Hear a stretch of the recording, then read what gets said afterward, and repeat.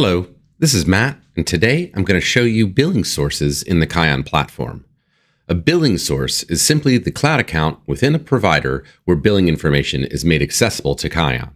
Connection with these specific accounts allows Kion to pull in financial reporting and map it across a complex multi-cloud footprint. Billing sources can be found here under Accounts on the left-hand menu. In Azure, the billing source is the Azure CSP, Enterprise Agreement, or EA, or Microsoft Customer Agreement, or MCA. For Google Cloud, the billing source is the Google Billing Account.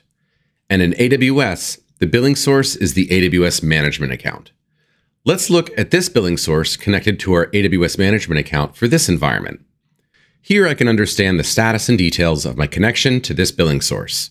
I can understand date and time of the last reporting sync, any connected reserved instances, as well as the AWS accounts that are associated with this management account and how Kion is currently managing them.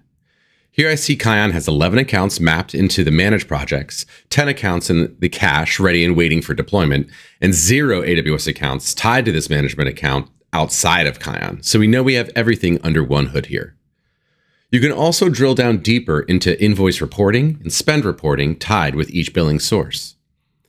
Finally, you can always get a high-level look at your last financial sync across the Kion platform by going to Settings and then System Diagnostics. Here, under Last Bill Load, I get the date and time that each of my billing sources last synced financial information from their respective cloud provider. For more information about billing sources and details around the connection to each cloud provider, please visit our Success Center at support.kion.io. Thank you.